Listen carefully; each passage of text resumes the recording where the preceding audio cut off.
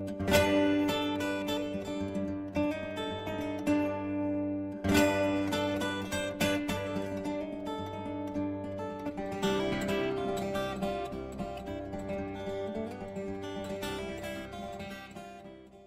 I'm Margie and welcome back to my kitchen. What I've made today was a big pot of caramel. And what I did with the caramel was soft caramel. I made some caramel apples. And I made, which we decorated with some chocolate. And also we placed them down into some pecans. Not all of them, because not everybody eats nuts. And then I made some turtles with some pecans. There's some chocolate on top, caramel and pecan nuts, whole pecans. And then with the rest of the caramel, I put it into, this is a 9 by 13 pan, which I poured it in, and it started to get harder because the way I put it in there, it sort of makes it so it'll be thick like a caramel, and then it's almost has to cool off completely, and it hasn't quite done that. And then later I'm going to cut them into little squares, either dip them in chocolate or not dip them in chocolate. It's fine. I'll wrap them in some wax paper.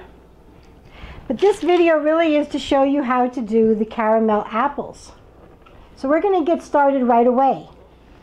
Let's talk about the apples first. Now when it comes to the apples themselves, you wash them well, and then you're going to take out their little stems. Okay, so you just go ahead and twist them out, and you want to dry them. You want to push straight down to the bottom and just let it be right there. Okay, and so go ahead and do that with all of your apples.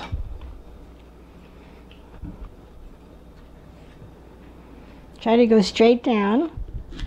Once it's in, don't take it out, just leave it there. All right, so there. What I have on this tray is what you start with, okay? You're going to put, this is 1 cup of melted butter, 1½ cups of light corn syrup, 2 cups of half and half, 1 cup of brown sugar, and 1½ cups of white sugar.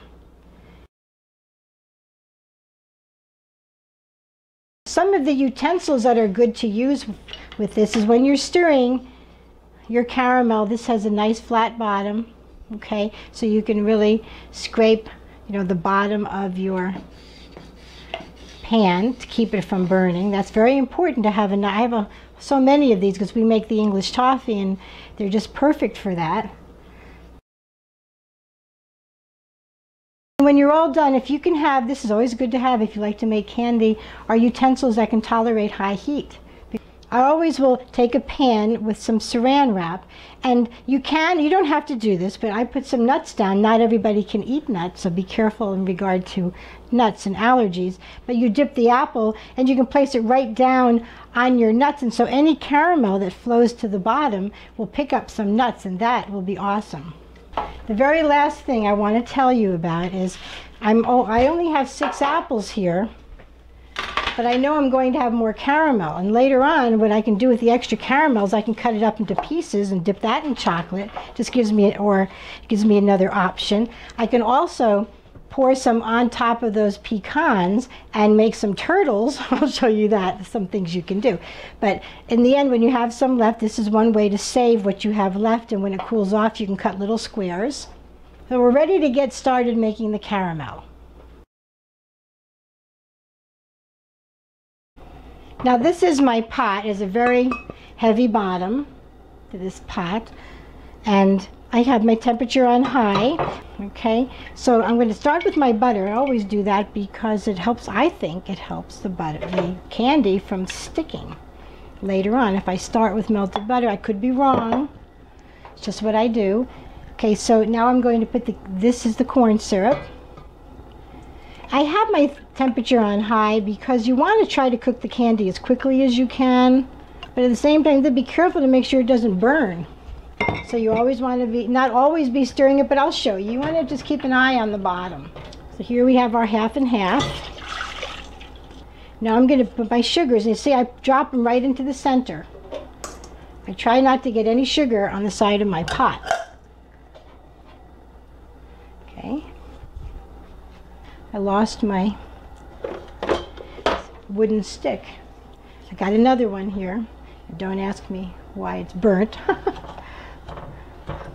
But, so I just sort of break it up. I'm not really stirring it so it gets on the side.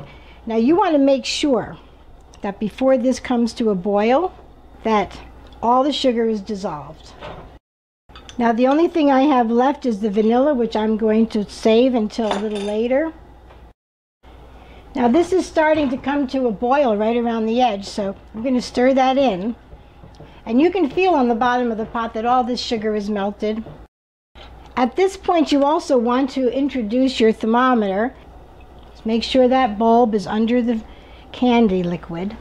Now we're going to wait for this to come up to 240, and then I'm going to stir it a few times, not too much, but just a few times, and be careful not to scrape the sides of the pot. Now this is starting to boil up, and you're going to think it's going to boil over in this pot, and you're going to get really nervous, but it's not going to boil over. My recipe says that you cook it to 240 and then you watch it. I guess stir it. I guess that's what they mean by watch it, because that is important, because it'll start to stick to the bottom of the pan, and then if it does, it'll burn. So you really do, once it gets to 240, you want to start to stir it more first so you can loosen whatever's on the bottom. I don't really feel anything on the bottom. You'd see it on the bottom of the spoon. Now this has reached 240, so I'm watching it very carefully till it gets up to 248. And I actually take it off a moment before that, because I don't want them to get too hard. Otherwise they turn into sugar daddies. Okay, that's done. I'm going to take that out. I am going to let this cool in here for a moment. Just let the bubbles start to come down a little bit.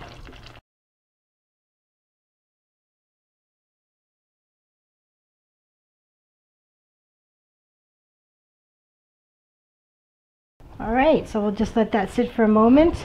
Then I'll add my vanilla. And at this point I can start using this other scraper because it's heat tolerant.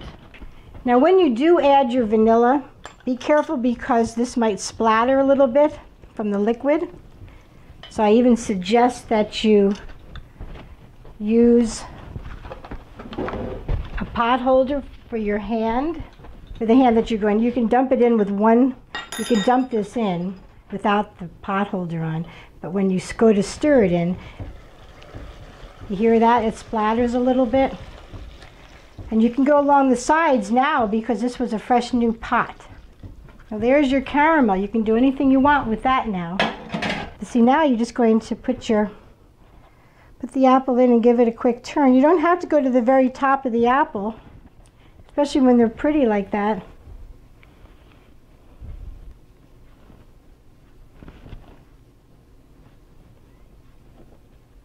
Then you want to place it down in your nuts.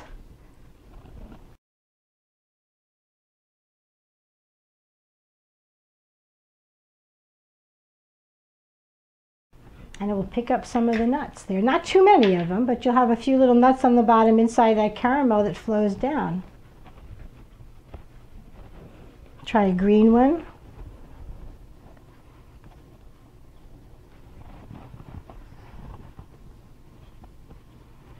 You can bring it all the way to the top if you want. You can also let the caramel cool for a minute. It looks pretty good.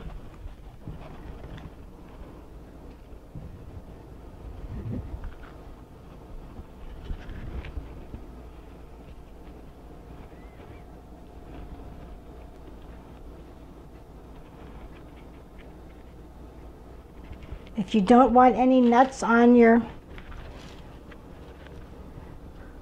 apple, you can just set it right down. It's a little tiny one. This is so cute.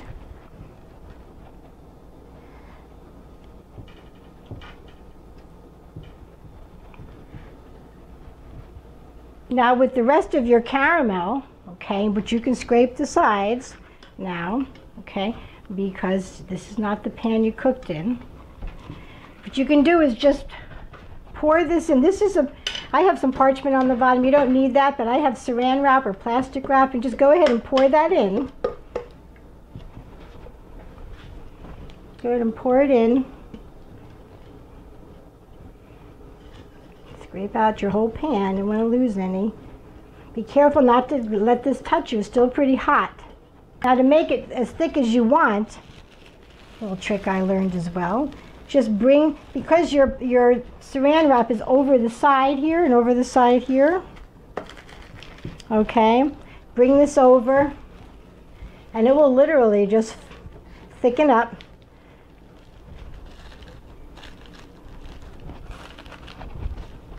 All right, bring it as far up as you want, however thick you think you'd like it to be for a caramel.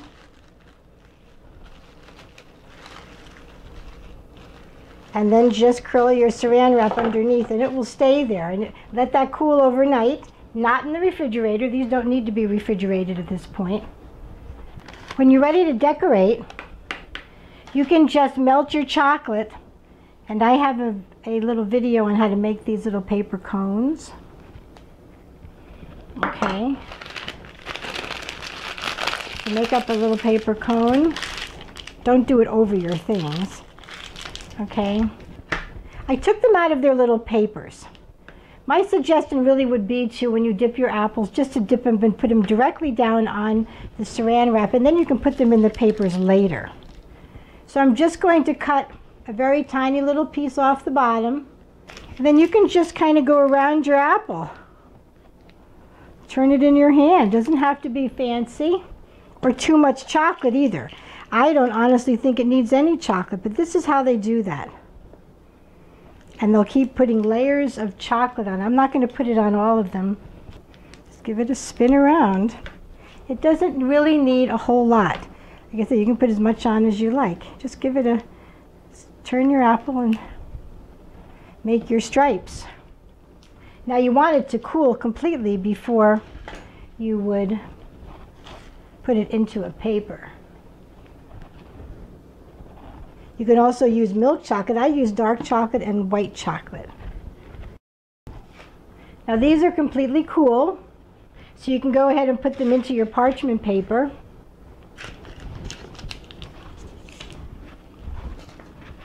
To wrap the caramel apples, you want to get a bag. This is a cello bag that has a side to it. You can get these kind of bags at a store that's like a craft store or a store that sells candy supplies. You can just go ahead and open them up all the way. Okay, and now all you want to do is take some curly ribbon or any kind of ribbon that you like. I'm going to use this shiny ribbon here. I always love this ribbon. It's going to cut a nice piece because I can tie a bow. You want to make it as tight as you can. Make a bow so it's easier for somebody to get into it. I always am a firm believer in bows rather than a knot. I pull my little loops really small and then I can pull it tight. And then you can leave your tails long and you can give them a curl.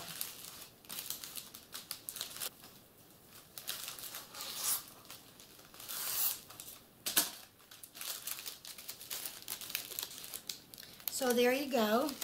You have a little caramel apple. You can use more colorful ribbon if you like. You can use ones for the fall. You can use maroon or green and yellow and orange and red, all those fun things. Let's see how nice this caramel apple cuts.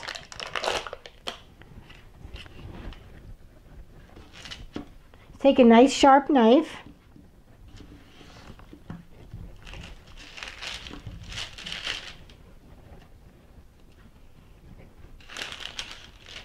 Some nice soft caramel. Looks delicious. See how nice and soft the caramel is? Well, thank you for joining me today. I hope you enjoyed learning how to make caramel and dipping apples and making turtles and so forth. So I'll be back soon. Bye.